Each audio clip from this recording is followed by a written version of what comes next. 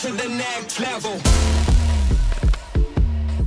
You've rigged up the body, you've mastered shape keys. Now it's time to look into the soul of your character and work on the eyes. Introducing the next rigging course from CG Cookie. Eyes is focused on teaching you how to handle different styles of eyes for different styles of characters.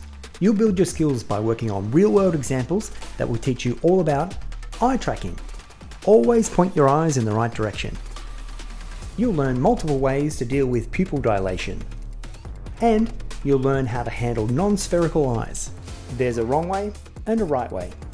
You'll also create a really fun grease pencil eye rig.